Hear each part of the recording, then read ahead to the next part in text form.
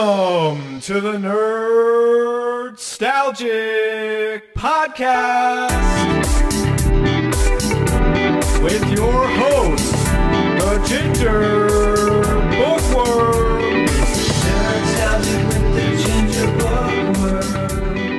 Nerdstalgic with the Ginger Bookworm.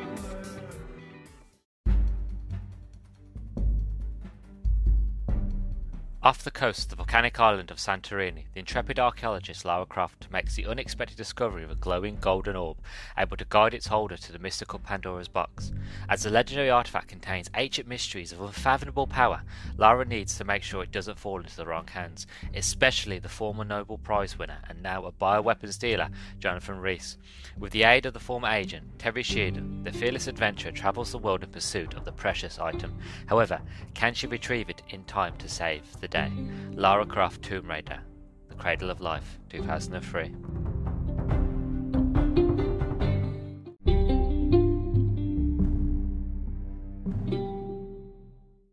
Howdy beans, and welcome back to another exciting episode of the Nerdstalgic podcast. I'm your host, Luke the Human. Hope you're doing well, hope you're all good, as per usual. As you heard in that wonderful introduction, done by yours truly. Today we're going to be looking at Lara Croft Tomb Raider, The Cradle of Life from 2003. But before we get into today's topic, I just want to do a bit of housekeeping, because I like to keep my house nice and clean. So make sure that you follow me on Twitter at nerdstalgic_pod to be kept up to date on everything and anything that I am doing. Also, if you listen to this on YouTube, don't forget to leave a like, comment and a subscribe. Preferably a like and a comment. They help absolutely immensely, because the way that YouTube works is that it's all down to engagement. So the more that you engage in a video, the more that it gets shown to people, and then the more people subscribe and all that jazz. So if you could do that, I'd be absolutely grateful. Also, if you listen to this on Spotify and you haven't done so yet, please rate the podcast out of 1 to 5 stars. You can do it on your phone. It's really, really quick,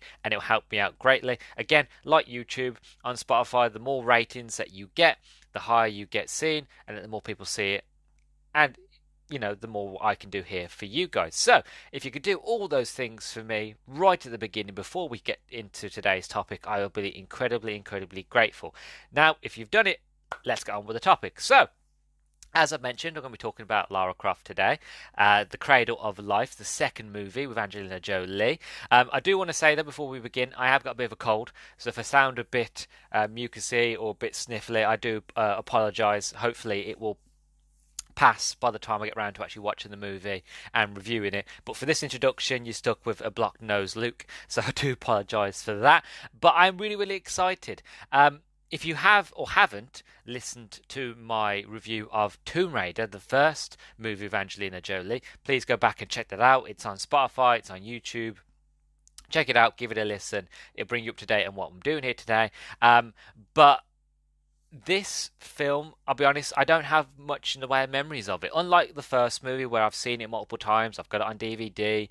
It's one of those that I always come back to and I enjoy, and it's my greatest memory of Lara Croft, and it's probably my first proper introduction to the character of Lara Croft, as well as seeing my dad playing Lara Croft on his PC when I was very little.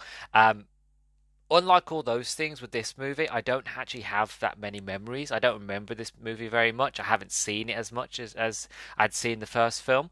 So I don't really have a lot to say in terms of the memories, really. All I really remember about this movie was that Jared Butler's in it, and that there's a moment where he's in, like, I think a Serbian prison or some sort of snowy prison somewhere, and he's doing push-ups and pull-ups. And Lara Croft comes in with, like, I think a big white coat and that. And then I remember something to do with base jumping. And I remember dirt bikes on the Great Wall of China, I think.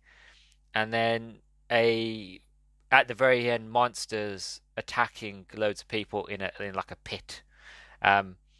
Which sounds like I remember a lot of the movie, but it's just vague memories, and I don't know if I'm making that stuff up or if it's like this is actual scenes from this film. I don't know. I'll see when I get around to actually doing the review. But the point I'm trying to make is the fact of I haven't seen this film as much as I've seen the other Lara Croft. Most likely, I've probably seen the newer Tomb Raider movie with Alicia Vikander more than I've seen this film. which is a shocker because even though that movie's great, because this film is older, you would assume that I'd seen this one more, but I haven't. I've probably seen it probably twice. Probably, if I think about it, maybe once full length. Second time, I missed it halfway when it was on TV.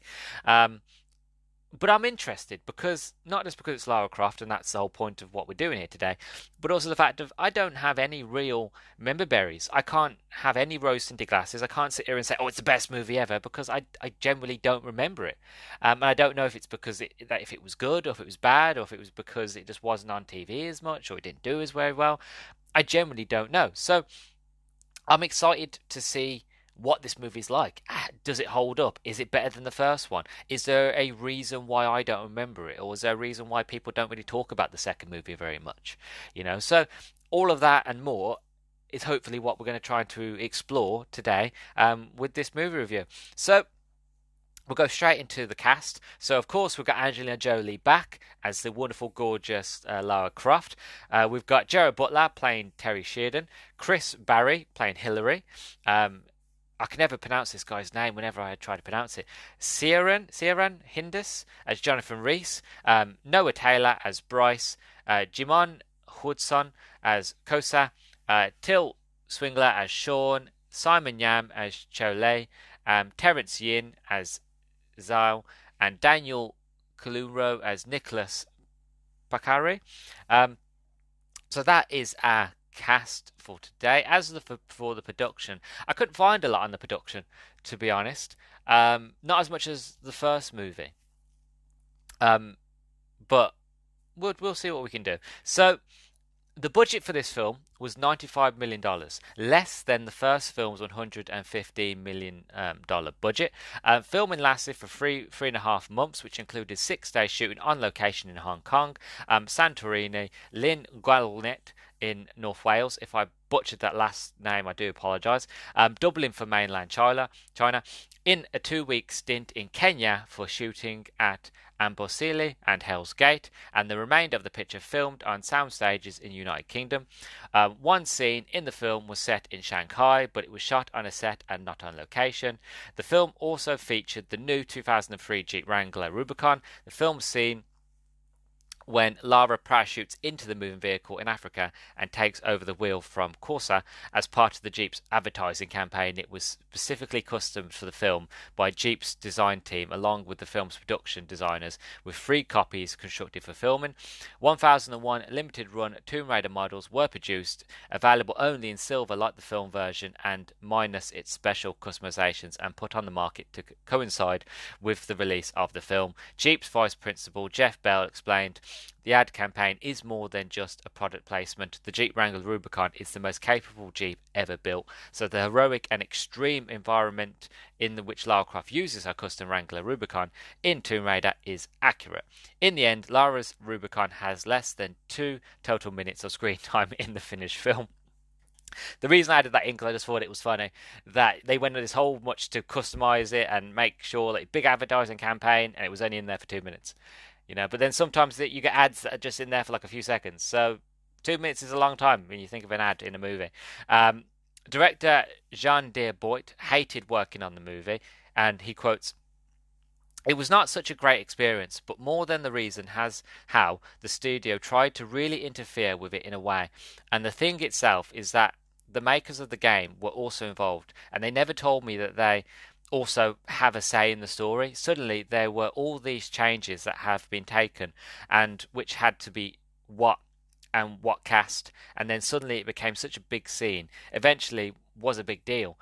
End quote.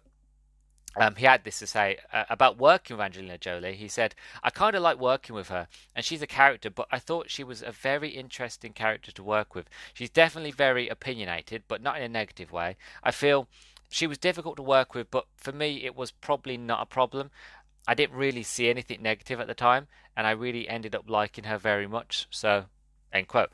That's really it for the production of it. One thing that I do remember from when I was doing my research into the first movie, though, was the fact of I mentioned at the end of the production that one of the biggest sort of critiques was Angelina Jolie playing the character, and one of the reasons why people were so against Angelina Jolie playing Lara Croft was because she wasn't English, and because she didn't really have the look of Lara, and also, of course, we went into the details about her having the right breast size and all this stupid sort of macho man stupid stuff. But I remember reading in that for the second movie, because the first one did so well, so Angelina had a lot more say in the role, in the character, and she decided to basically make Lara a lot more curvier and voluptuous in the movie, because she is naturally anyway, and also she had to have padding in the bra to kind of make her breasts a bit bigger. And obviously for this movie, she was like, "No, I'm not having the padding. I'm having my natural size, and you're just going to have to deal with it."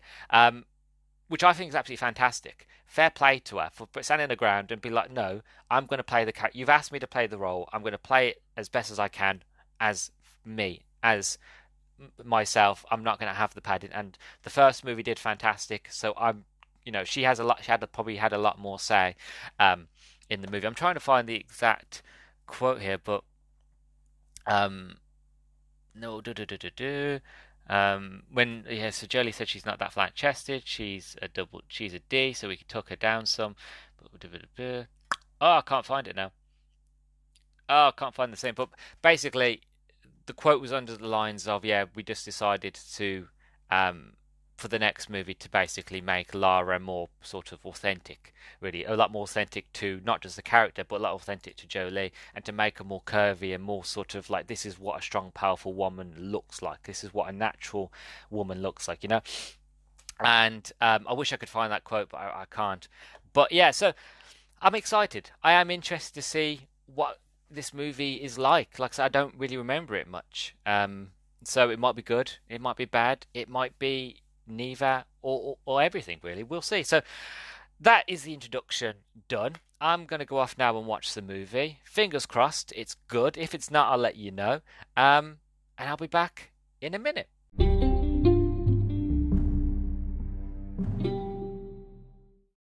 Right, so I've just finished watching Lara Croft, The Cradle of Life, and honestly, it's really good. It's incredible.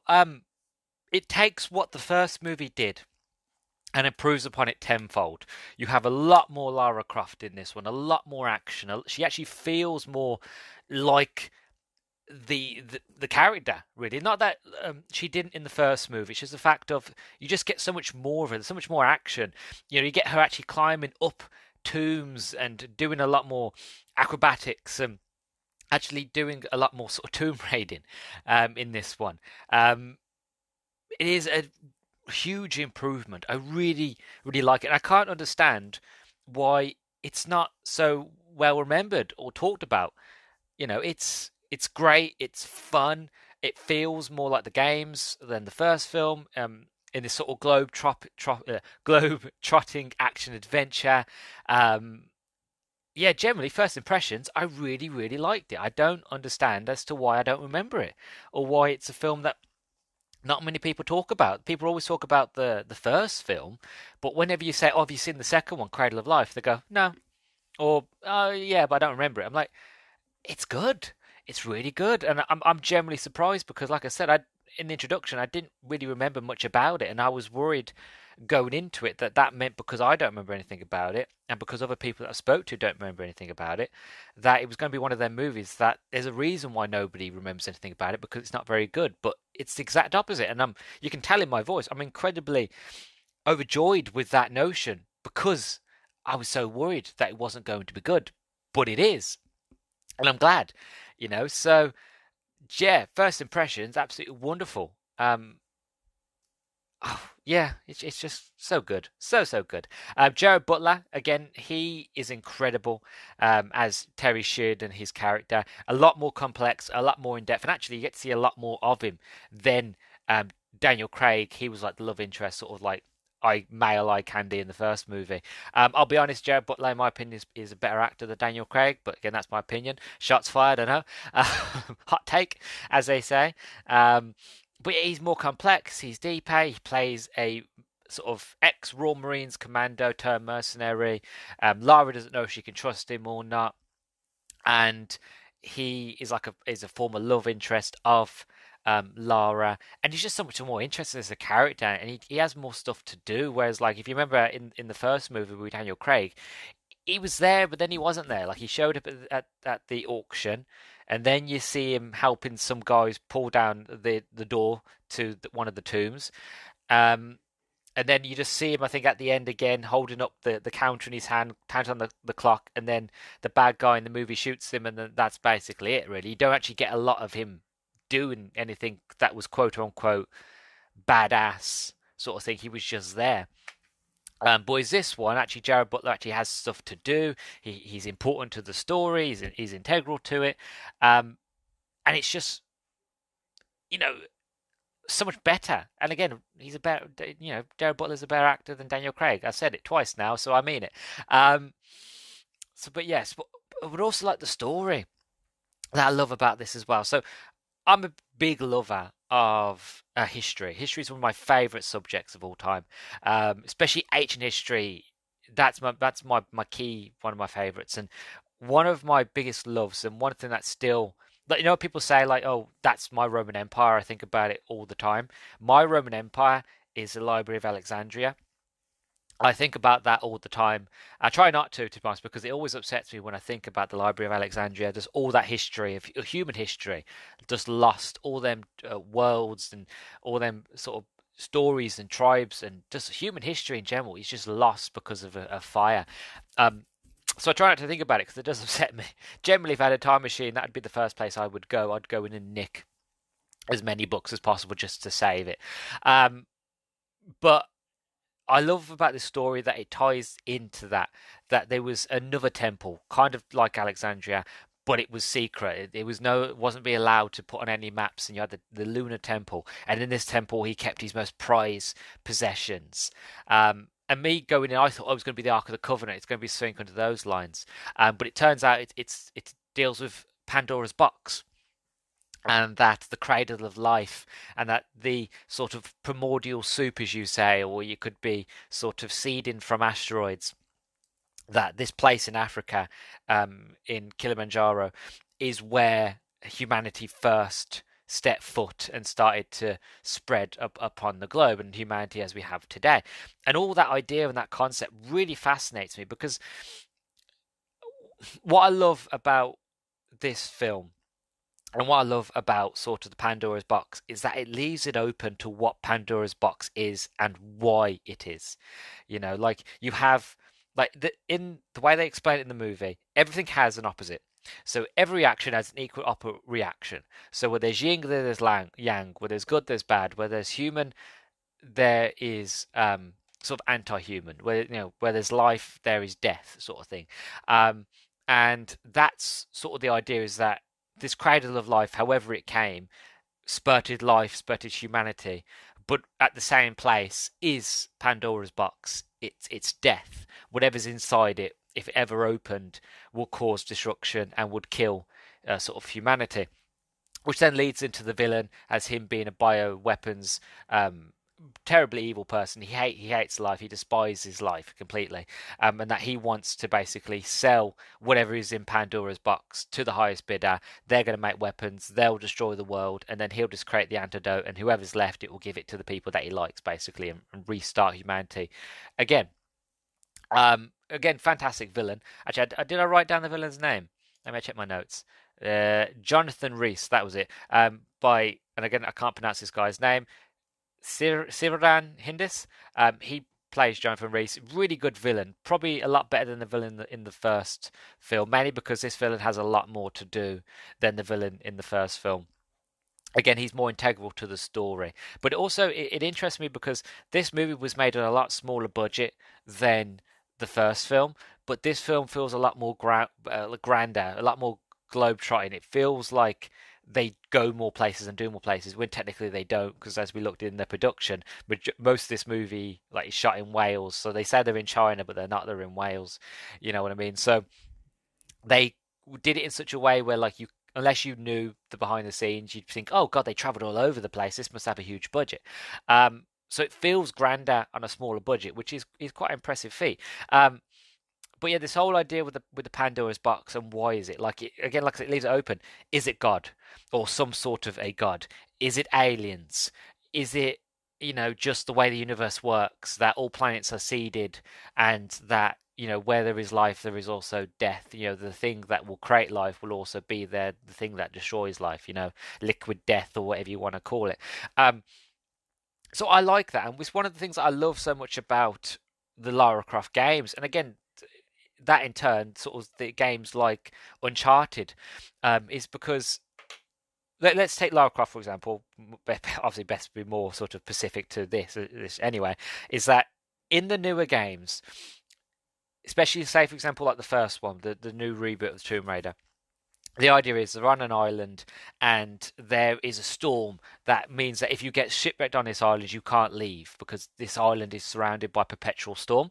And as the story sort of goes on and on, you realize that there's some supernatural sort of thing behind it, something that's causing it. And then you find out at the very end that it's not sort of so supernatural. It was a woman who had a gift. It was like a bloodline. It was kind of like a power. And then you had the second game where you had this guy named Joseph, and he was like a messiah. And it made you think that he was immortal, that he was a god, that he was an all powerful person. It turns out, again, spoilers, I do apologize. It turns out it wasn't. It was a crystal. It was a rock that, if taken, kind of like the Sorcerer's Stone, if taken, gives one person immortality. And it's things like that. It's like taking the real world, and making you think it's some supernatural thing, but it turns out it's not. It's just part of the planet, sort of thing. It's just part of life. This one of the secret mysteries, the ancient mysteries of the world that was lost, the ancient technology, that sort of thing. And I love that. I love that idea of like it's not so supernatural, but it doesn't ruin it just because it's revealed that it isn't supernatural, you know. And that's what I love about this is the fact of you see this orb, and then you see Pandora's box, and they're made out of some sort of weird material. It's like, is it aliens? Is it not? Is it, is it a god, or is it just something else? And it leaves it open for questions, because that's the whole point of the mystery. The fun of it is the fact of it could be anything. There's no right or wrong answer, and I love it. You know, I know a lot of people don't like the third not the third, the fourth Indiana Jones movie because they went to aliens. Like, apparently Pandora's box, I mean not Pandora's box, the Ark of the Covenant, and then somebody pulling some guy's heart out and the guy's still being alive. That's all completely fine. But as soon as you throw in aliens, people go, "Whoa, too far." I've never understood that, to be honest. And I'll get onto that when I eventually review Indiana Jones. But the point I'm trying to make is the fact of, if it is aliens, awesome, because you've got the whole shadow monsters. What are the shadow monsters? Why do they exist? What are they? Where do they come from? Was it like an asteroid that hit, and these creatures came from this asteroid, but so did we? And they are basically us, or they are sort of the remnants of Pandora's box when it was first opened, and like they are just there to protect it. Again, many questions, no answers, but I don't need an answer because that's the fun of it. That's the mystery behind it. I don't need an answer to it, you know. Um, and yeah, I just really, really loved and enjoyed this movie, and I just don't understand why people aren't talking about it, or why it's a film that's not as remembered as much as the first one. I really don't understand. Like, moving on to my final thoughts, I really do like it, and I definitely would want to see a third movie with an older Lara Croft. I said it in my review of the first movie that I would love to see Angelina Jolie come back as a older Lara for one last adventure, for a third film, and I'm 100% more sure about that now in this. That I feel like seeing Angelina Jolie, what she's done since and what she's done recently, she's still got it. She still looks incredible. She has still got sort of the sort of ability, the movability. She is just incredible actress, that I think that we deserve to have one more go at Lara, like one final movie with an older Lara, because we've never really seen that. We always see Lara when she's a teenager, or she's sort of in her 20s, 30s. We never see an older, mature Lara. We always see a young Lara. I would like to see an older sort of Lara kick ass and have one final sort of adventure, you know, and it could be like they do with Indiana Jones, because she's not going into retirement. She's just slowed down a bit. She's enjoying. She's done all the mysteries. She's solved all the things she wants to solve. She's taking a sort of an easier life in sort of the Buckinghamshire countryside, and then one last sort of mystery comes along her table. I don't know what it is or what it could be, but one last thing comes out, piques her interest, and she gets the two guns out, and she's going, one more go. That'd be epic for me. But also, like, I was watching the new Mission Impossible yesterday, and I love Hayley Atwell. I think she's absolutely incredible. I have a huge crush on Hayley Atwell. I've loved her since I first saw her in Captain America: First Avenger, when she played Peggy Carter. And I'd love to see her come back as Captain Britain, to be honest, but that's a completely different subject. But the reason I bring her up is the fact that I feel like Hayley Atwell could be a really awesome Lara Croft as well. Hayley Atwell, she's not old at all. Let's Google Hayley Atwell for quickly. Let's see. Hayley Atwell. Hayley Atwell. She is 42 years old, and Angelina Jolie is 48. So Angelina Jolie is a bit older than Hayley Atwell, but basically the reason I bring it up is the fact of, if they asked Angelina, and Angelina said, no, I don't want to do a third movie, or I don't want to do another film as Lara Croft, but they wanted to do an older, mature Lara Croft. I feel like Hayley Atwell would be a good fit for that. Because she has the accent, she has the look, she's badass in films. If you've seen her in any of her movies, she's pretty badass, and she knows how to handle a weapon. So yeah, I feel like if Angelina Jolie didn't want to come back for a third film, but they wanted to do an older Lara, Hayley Atwell would be the perfect choice for that. Not that I'm saying Hayley Atwell's old, or Angelina Jolie. To be honest with you, as sort of medical science gets better, and as humans are living longer, you'll actually find that, like, back when I was younger and years ago, 40 to 50 to 60 was considered old. Nowadays, actually, you'll find that 40, 50, 60 is actually considered quite young. And it's going to be like that as the years go on, as people start living longer and being healthier for longer, because obviously, medical science, and we now know what's good for us and what's not good for us, and that sort of thing. So yeah, I would still say Hayley Atwell is still quite young, and so is Angelina Jolie at 48. But I feel like they both would be a fantastic consideration for an older Lara, a maturer Lara. If Paramount would do it, or whoever owns the sort of Lara Croft license, movie license today, that's a question up in the air. But even so, I would just love to see another go around with Lara Croft as for Jolie. I feel like she would do a fantastic job, and I generally think, I don't know Angelina sadly, but I generally think she would come back and do it. I just have a feeling. You just think about knowing her as an actress and seeing all the movies she's done. I feel like if the script was good enough, I feel like she would come back for one more ride. But I don't know. Maybe I'm pulling at strings. Well, maybe I'm just trying to be a bit hopeful. But yeah, I generally really love this movie. And yeah, I think it's better than the first one. I think both films are great, to be honest. It's just, I don't know. Maybe this movie didn't do very well in terms of the box office, and maybe didn't make as much money back, and that's why they didn't decide to do another one.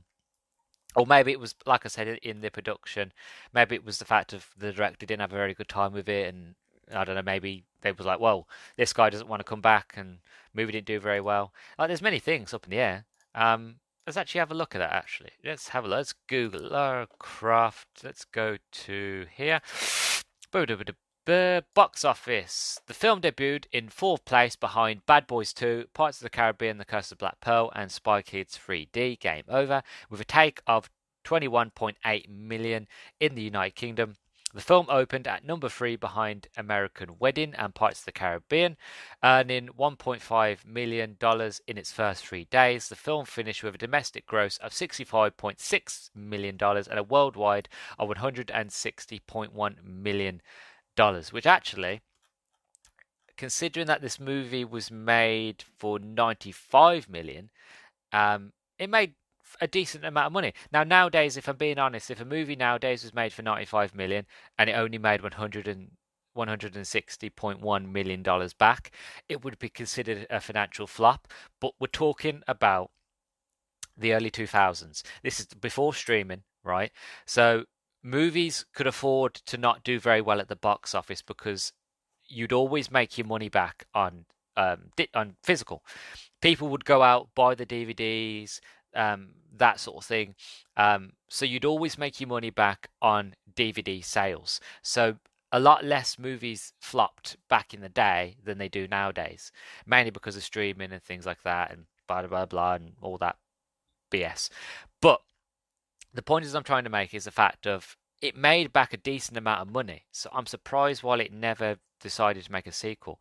The Cradle of Life was considered more successful at the international box office, but was a domestic box office failure. It also faced competition with Finding Nemo, a record-breaking animation film. Paramount blamed the failure of the film on the poor performance of the then latest installment of the video game series, Tomb Raider: Angel of Darkness. I've never played it, but I've heard a lot of bad things about it. After numerous delays, Angel of Darkness was rushed to shelves just over a month before the release of the film. Despite the final product being unfinished and loaded with bugs, it spawned Metacritic sales and mixed reviews from critics. Founder Edris Interactive senior executive Jeremy Heath Smith, who was also credited as an executive producer in the film, resigned days after the game was released. IGN wrote, "The film's lower box office haul was enough to cut this franchise short." Well, that's not very fair. That the reason that the game didn't do very well is why the movie didn't do very well. Like it did well internationally, which means there's interest around the world for another movie, but they just go, well, no, it didn't make enough because the game was crap. Like, what if the game didn't come out? What would you have said then? Would you have said, oh, the movie was still was a failure because of Finding Nemo? Like, no. No. It's like, I don't know. People are stupid. Executives are stupid. They don't know what they're talking about most of the time. They bloody shelved Coyote versus Acme, so they obviously don't know what they're talking about. But again, that's a topic for another day. According to review aggregator Metacritic, Lara Croft Tomb Raider: The Cradle of Life received mixed or average reviews based on an average score of 43 out of 100 from 34 critic reviews. On Rotten Tomatoes, the film has a score of 24% based on 176 reviews, with an average rating of 4.6 out of 10. The website Critical Consensus reads, though the sequel is an improvement over the first movie, it's still lacking in thrills. Well, that's a lie. Audience polled by Cinema Score gave it a grade of B- on a scale of A to F. Critics continue to praise Jolie as Lara Croft. Anya O'Hare of Salon described it as a highly enjoyable summer thrill ride, praised Jolie, and thought it was better than its predecessor, which it was. Robert Ebert gave the film 3 out of 4 stars, stating that the film was better than the first one, more assured, more entertaining. It uses imagination and exciting locations to give the movie the same kind of pulp adventure feeling we get from the Indiana Jones movies, which I completely agree. But to say that the movie is lacking in thrills, and is average, is a complete lie. But again, these are reviews from like 2003, so I'm not going to get myself worked up over them, but I completely disagree. And maybe this is one of them films that just gets better with age, that at the time they just couldn't, it just wasn't one of those movies at first that really caught people's attention, and that after years and years and years, after the dust has settled, people will come back to it and go, actually, I was unfair to this film. Because it happens a lot. And I feel like this is one of those where it was unfairly judged, and it's actually a lot better than what it's given credit for. It also says here that so this movie grossed 160.1 million compared to its predecessor, which made 275 million. But the last movie was made for a lot more money than this one. So I'd still say this movie was a lot better in terms of making money than probably the first one was. But even so, back in the early 2000s, if your movie made $275 million, that was still a win, you know? But yeah, So I just wanted to delve deep into that to understand as to why this movie is not really widely remembered. And it turns out it's due to the game didn't do very well, which I feel like is pathetic excuse by the studio. But here we go. Anyway, trivia time before we finish. So, I've got some interesting trivia. So, remember in the introduction where I tried to find that article about the whole sort of breast size and how that Angelina Jolie said that she wanted to, in the second movie, to basically have her natural body and not to pad out Lara? Well, I found it. So, in Lara Croft Tomb Raider 2001, Angelina Jolie had to wear bra padding in order for her breast size to measure up to the video game character. Jolie wears considerably less and possibly no padding in this film, as the decision was made to give Lara more realistic dimensions. See, I knew I wasn't lying. I knew that was something that was true that I read, right? But yeah, so basically, as I mentioned, she wanted a Lara that was more sort of realistic and more sort of akin to what an actual woman looks like, And she does. And to be honest, Lara and Angelina Jolie, she looked incredible in the first movie, and she looks absolutely incredible in this one, So it just proves that unrealistic padding and all the extra stuff they put onto her wasn't needed. Really, really wasn't needed. But again, it's the early 2000s. I'm not defending it, but that's just the way people's minds were at the time.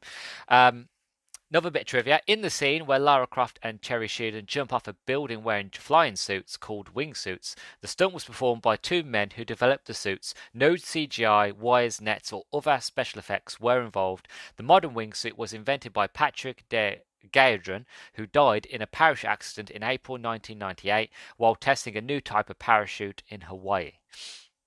Because I remember seeing that scene for the first time, actually being amazed by it, and it does kind of look like CG at times, but if you actually pay attention to it, it's not CG. It's like generally that was an actual wingsuit, which is incredible. The film was banned in China because it damaged China's reputation, giving the impression of a country in chaos with no government and overrun by secret societies. I have to laugh there because from what we know of China now, that's really spot on. Of like, yeah, I can see why it would be banned in China. That's probably the reason why a lot of it isn't filmed in China, is because the Chinese government probably saw what the story was going to be about and decided, no, you're not going to film here. And at one point in the movie, Lara Croft attacks a big guy using very sophisticated movements with an antique rifle. Her movements are taken from the Queen Anne salute used by the US Army drill team. That's really, really cool. She actually defeats a guy by doing the routine that you would do if you was in the army with a rifle and with the bayonet. It's a really, really good scene. Wow, what other bit of trivia do I have here that's interesting? Just as in the first film, there were several scenes in which the live-action Lara mimics the computer game versions. In particular, a scene in which she climbs around a pagoda and pole vaults to a helicopter. She also takes a nasty fall, as the animated Lara was prone to do. The skin on Lara's upper left arm is rarely seen exposed in this film. Angelina Jolie sports a large tattoo on her upper left bicep, which required makeup to cover up. The fact her left arm is rarely bare in this film, her opening scene in a bikini is shot in which a way her right arm, not her left, dominates, maybe due to the criticism that the tattoo was sometimes poorly concealed in Lara Croft, the Tomb Raider, the first movie. So that is all of the trivia I have for you today. As I said, I absolutely love this movie. I really, really do. I don't understand why I understand why at the time it was so widely sort of not remembered or thought about and sort of glossed over. But I feel like that just gives people more reason nowadays to go back and give it a go. If you've only seen the first Lara Croft movie and you haven't seen the sequel, I highly recommend it. If you live in the UK and you have the BBC iPlayer app, it's free on there. Both movies are free to watch there. That's how I watch this film, on the BBC iPlayer app. And the rest of the world, I'm sure it's on other streaming platforms, the rest of the world. Or then again, you could probably find it for really, really cheap on DVD if you wanted to go that far, or to rent it online. It'd probably be really cheap. If you haven't seen it, I highly recommend it, especially if you enjoyed the first movie. Give it a second chance. And if you have seen it and you don't remember it like I did, again, give it a go. You might be surprised. I was surprised that I liked it so much. And yeah, it's going to be one of those movies that I recommend from now on. Of like, if you like Lara Croft, watch the first one and definitely watch the second one, because you'll have a lot of fun. It's a good few hours, to waste watching Lara Croft be badass, to globetrot, to be the Tomb Raider. Yeah, I'm just really, really excited that I like this movie so much. The next movie that I'm going to be watching is the Alicia Vikander movie that came out in 2018, I think it was, just called Tomb Raider, based off the Tomb Raider games. So that'll be the next Lara Croft movie that I look into. But until then, it's been an absolute pleasure. You've been listening to the Nerdstalgic podcast. I've been your host, Luke the Human, and I'll catch you in the next one. And don't forget to like, comment, and subscribe if you're listening on YouTube. And if you're listening on Spotify, drop me a rating. It helps me out greatly. All right, that's it for today. Bye bye.